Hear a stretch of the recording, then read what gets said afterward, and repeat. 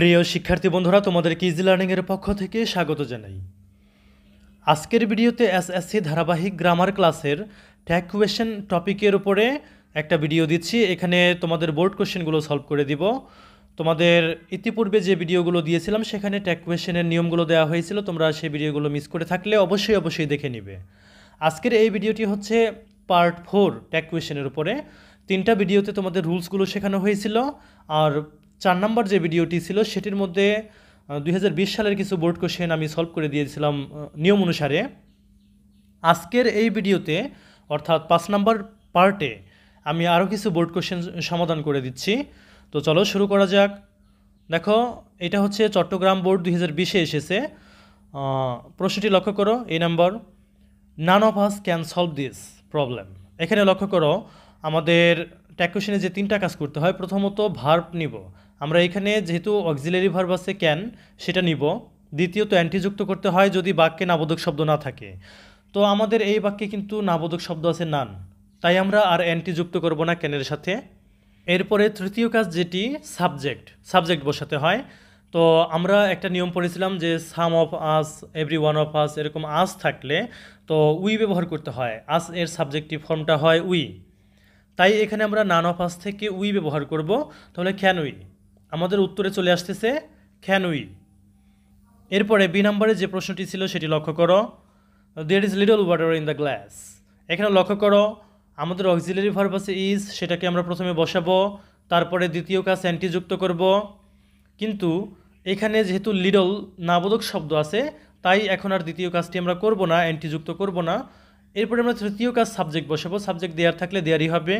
তো is there, উত্তরে চলে আসতেছে ইজ দেয়ার। সি নাম্বারটি লক্ষ্য করো, one can not deny this proposal.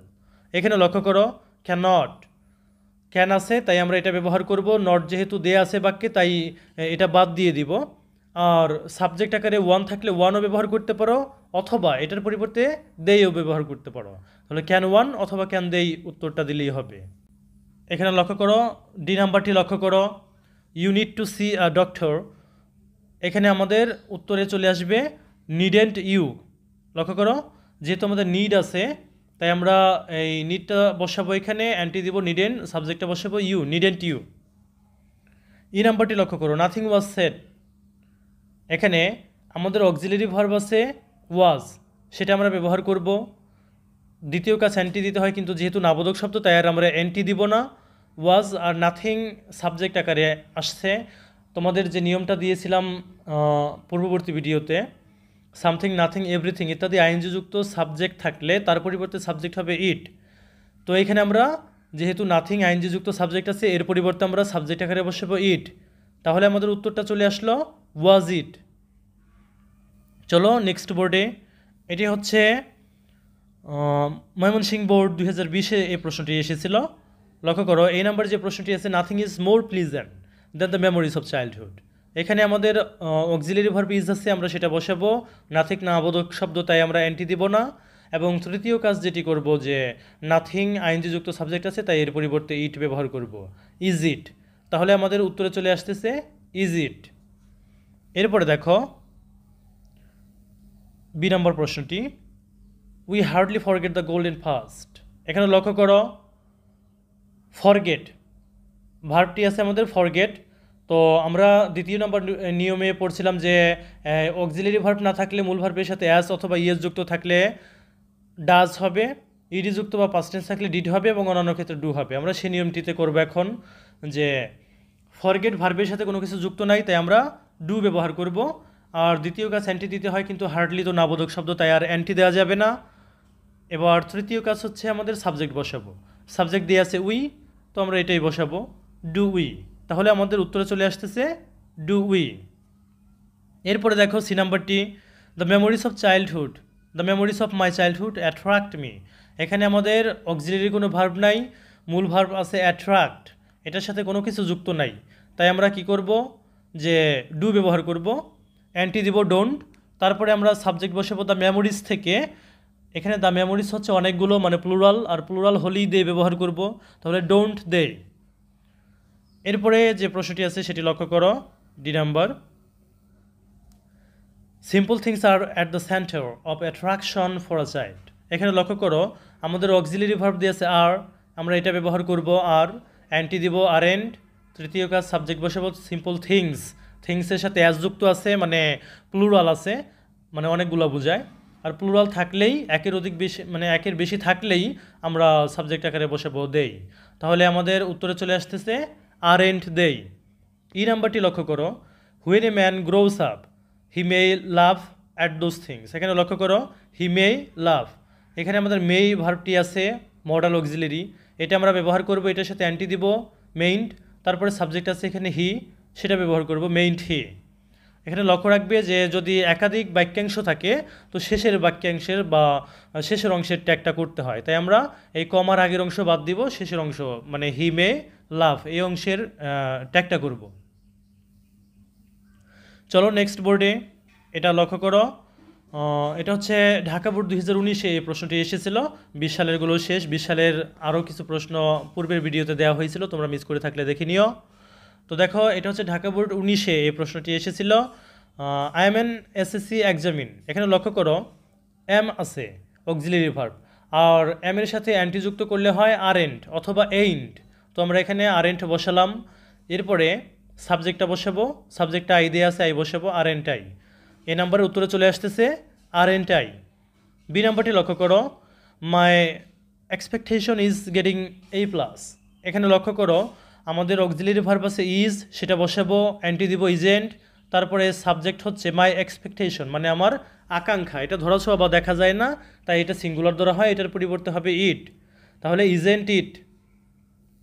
এরপরে দেখো সি নাম্বারে যে প্রশ্নটি আছে, সাম of my classmates became addicted to using mobile phones. এখানে লক্ষ্য করো যে ভার্ব আছে বিকেম, ভার্বটা পাস্ট টেন্সে আছে তাই আমরা ডিড নিব, দ্বিতীয় কাজ অ্যান্টি দিব ডিডেন্ট, তৃতীয় কাজ সাবজেক্ট বসাবো, subject some of my classmates, সাম মানে কিছু মানে প্লুরাল, তাই আমরা কি করব দেই ব্যবহার করব, ডিডেন্ট দেই।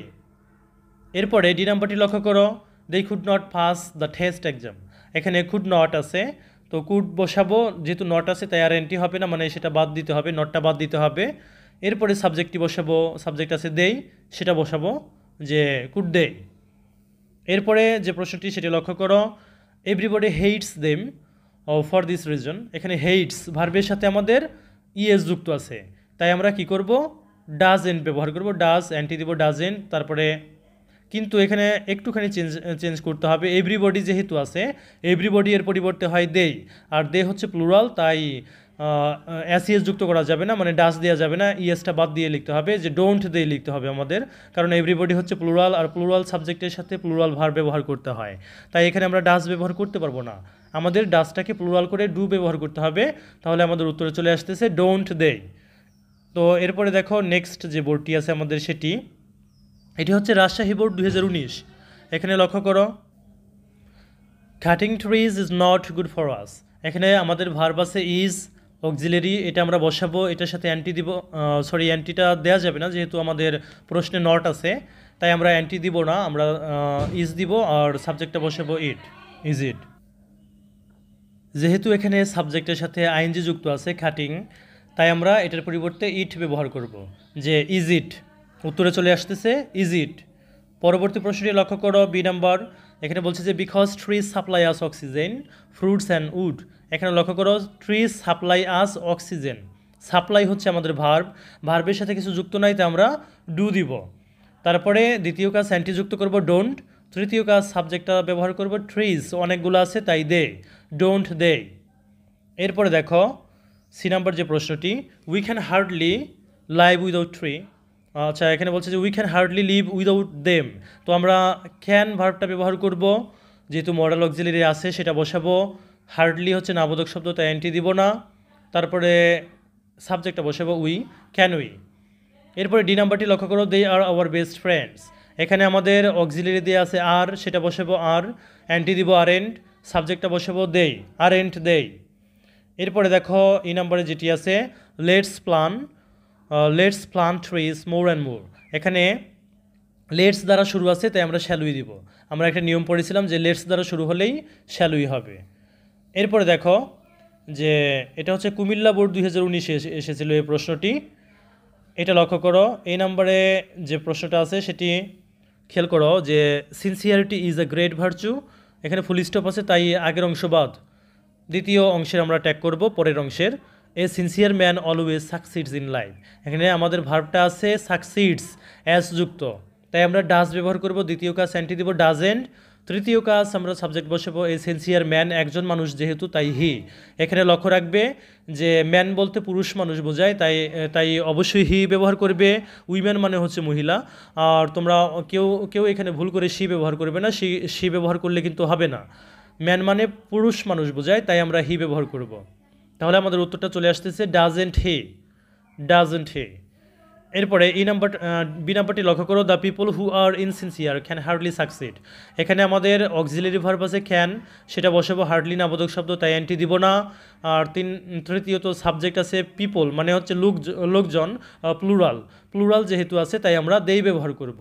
তাহলে আমাদের উত্তরে আসতেছে যে ক্যান দে, অথবা তোমরা চাইলে এটাকে আর দেও ব্যবহার করতে পারো, এখান থেকে অক্সিলারি আরটা নিয়ে তারপরে দ্য পিপল থেকে দে ব্যবহার করতে পারো, আর দে।